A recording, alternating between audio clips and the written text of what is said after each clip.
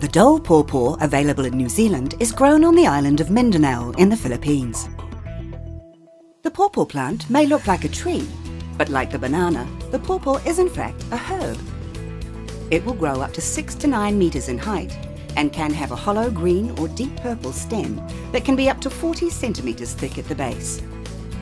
Depending on growing conditions, the plants will take between 6 and 11 months to mature.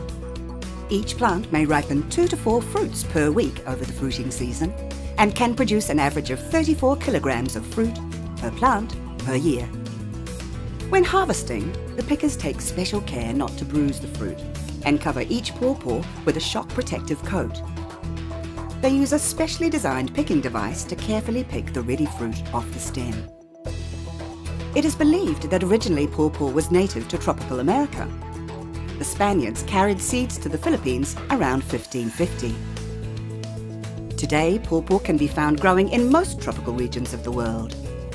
Christopher Columbus reputedly described paw paw as fruit of the angels because of its delicious sweet taste and silky texture.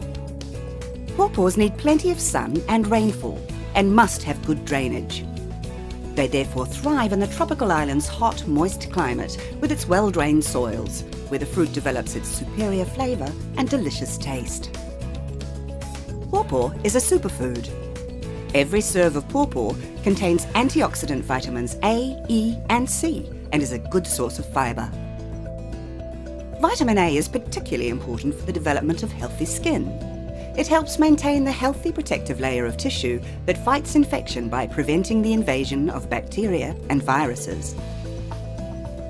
On arrival at the packing sheds, the paw paw are washed, wrapped, labelled and carefully packed into cartons ready for transporting in refrigerated trucks to the port at Davao, where they are placed in the cool store.